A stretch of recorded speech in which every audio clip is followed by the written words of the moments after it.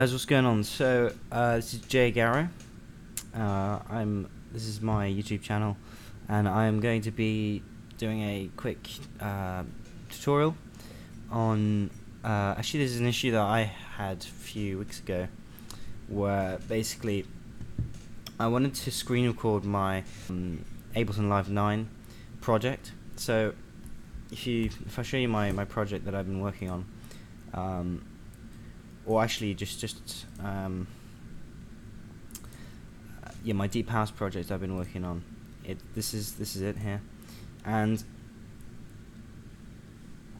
here it is. I wanted basically to be able to record myself playing through this. You won't be able to hear this, but I wanted to hear myself play through the track, and for my computer to be able to pick up the sound coming from Ableton. Now, the tutorial I'm making is specifically tailored for Ableton, but you can use it with any other digital audio workstation. You just need to know how to go to your preferences in your digital audio workstation and be able to alter the output source. So, putting Ableton aside for now, yeah, I couldn't record using my computer's inputs. Sorry, my computer's default sound system.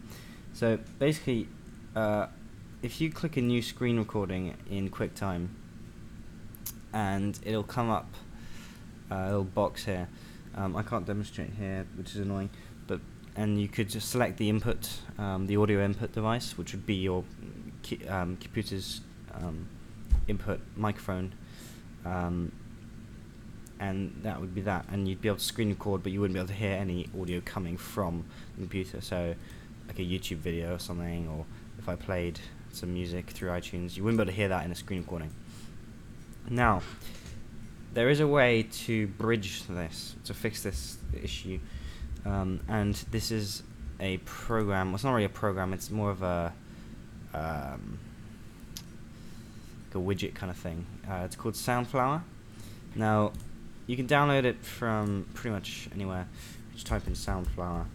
I'll put a link in the description to where I got it from. And you just install it. You have to restart your computer once you've installed it. But once it's done, it installs and it goes into your applications here. You don't need to use it from there. The way to use it is you go to your system preferences under sound.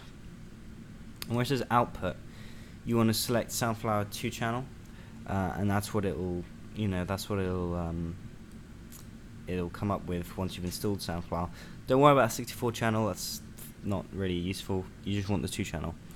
So you select that, and you won't be able to hear anything come out of your speakers when you start playing something, when you're doing a screen recording, because it's going through Soundflower and not your internal speakers. So don't worry about that. So once you've selected that, if you then go into QuickTime's preferences, when you click New Screen Recording and you select the audio input device, select Soundflower 2 channel as well, so that the system preferences and your QuickTime can correspond with each other, and so that it can route the output from your laptop into Soundflower and into QuickTime. So then the QuickTime will be able to pick up your computer's audio whilst you're recording. Now, that's all good for playing music through iTunes or anything to do with your computer. However, if you're working in a digital audio workstation like FL Studio or Ableton or Logic, and if you try and do a screen recording, it still won't pick it up. That is because in your digital audio workstation of choice, you need to go to your preferences. So in Live, it's Live Preferences. So navigate to your preferences, and no matter what workstation you're using, leave the core audio in there if you're working on Mac. But under the input device, I would choose Soundflower just in case. You don't have to, I don't think, but just put it in case of some bug or whatever. But this is the main one, the audio output device. You need to select Soundflower 2 channel as well, which means that you will have the computer's audio coming out from Ableton, instead of going through your speakers, it goes into the 2-channel, SoundCloud 2-channel through system preferences, and then into QuickTime through the SoundCloud 2-channel input.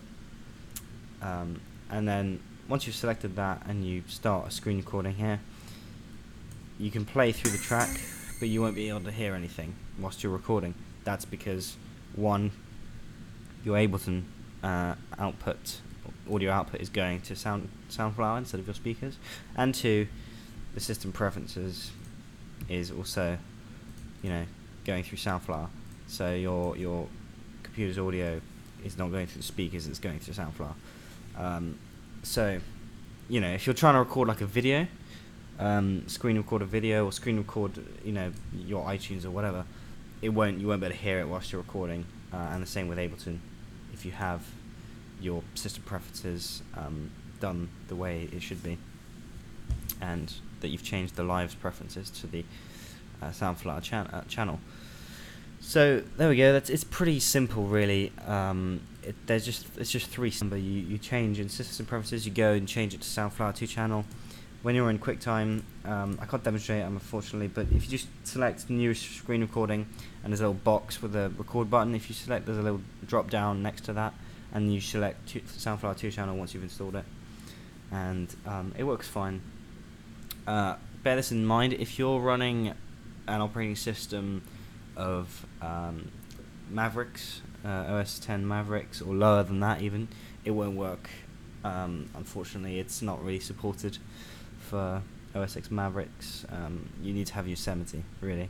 So if you guys are running a Mac that has Mavericks, yeah, it's not really gonna. I'm so sorry, but I don't think it's gonna work that way. You really need to be rocking with Yosemite instead.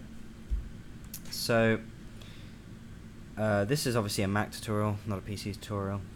So I mean, PCs, you can use different things for screen recording, like Bandicam or Fraps. So that's fine. But this is obviously just for QuickTime Player. This has been a very common issue, and I had this problem before, and I managed to find the right kind of help to help solve it. And so I'm just making this video tutorial for you guys so that producers can manage to screen record their Abletons or their FL Studio projects or whatever to upload to YouTube, whatever, as a preview. So I hope this helped, and yeah, let me know if you want me to make any more tutorials. I can see if I can try and do stuff. If you want to check out my Twitter, I'll put my Twitter page in the description, my Facebook page, and also my SoundCloud, so you guys can check out my stuff as well as watch some of my other videos. So thanks for watching, and have a wonderful day.